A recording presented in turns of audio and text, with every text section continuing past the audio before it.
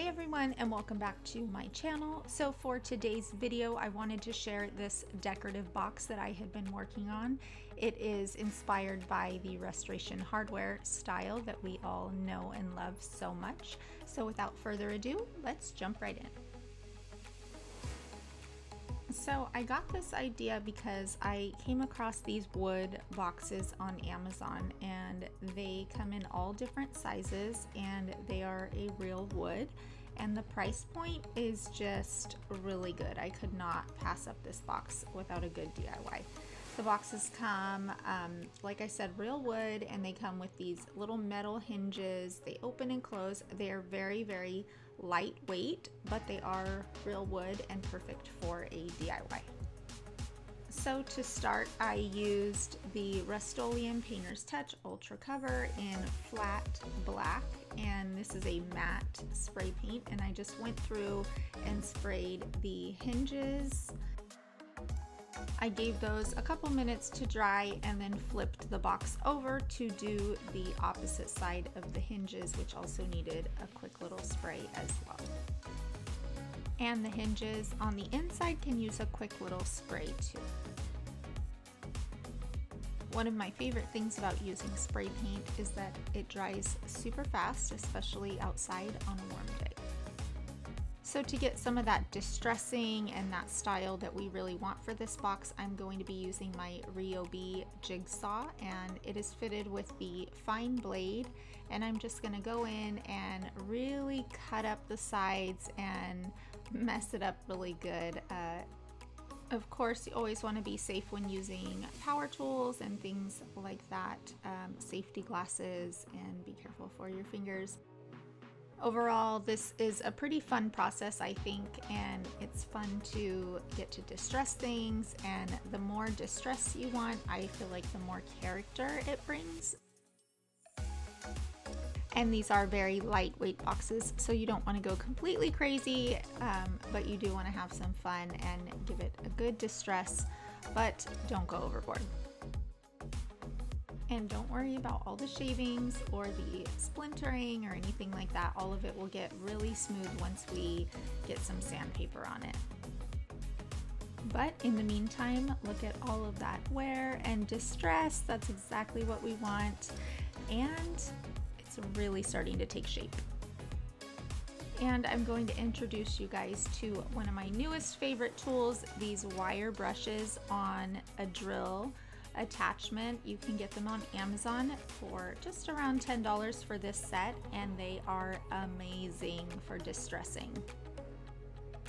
There are so many different attachments that you can use, but I found that there were several that I really stuck to for this box, and you can see it really gets in there and just kind of frays the wood and opens up all of the grain and brings so much more texture to just that plain box. These wire brush attachments are a must-have for your toolbox, especially if you like distressing.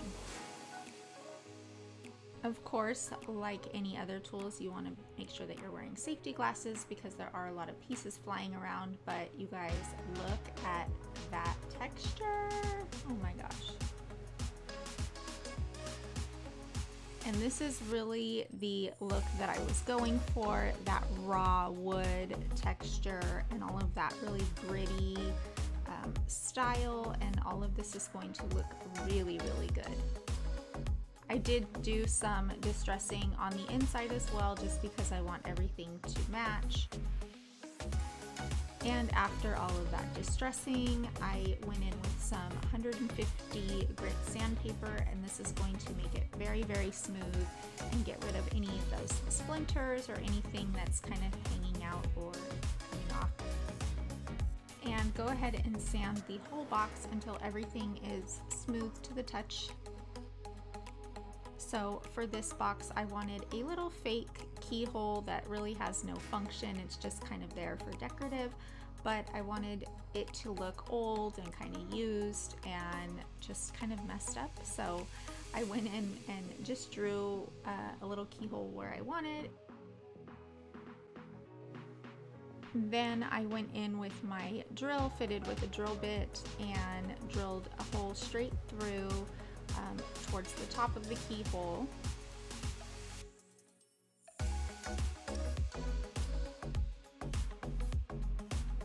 And after that I did one more towards the center and then two more towards the bottom, and it gave it that little keyhole shape that I was going for.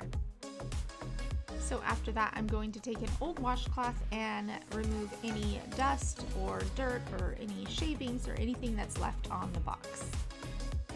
And you can use any type of black paint that you have on hand. I had this black interior paint in a satin sheen, so it is in the color Midnight Stroll. And my favorite way to get a really nice finish on something like this is to use the foam rollers, and it just gives you that nice finish and you don't see any brush marks. And just a quick heads up, a lot of the things that I mentioned in this video are products that you can find online and on Amazon, so I will link as much as I can in the description box below, so if you'd like, check it out there.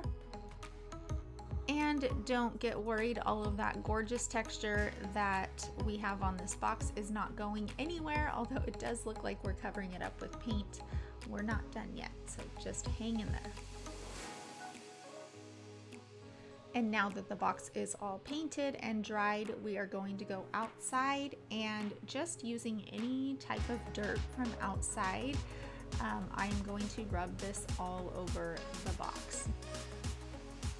And our dirt is kind of a combination of sand and some rocks and dirt, and I'm just going to pick that up with a glove and rub it into all of these little cracks and crevices, and you can see all of that texture that the brown is really bringing out, and that's the look that we want to go for. It's that aged, distressed, like you just found it type of style.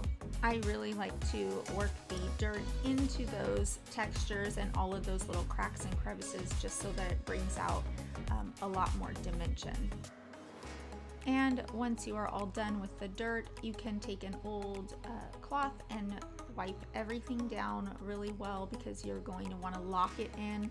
And to do that, I am using the Krylon Matte Finish Spray.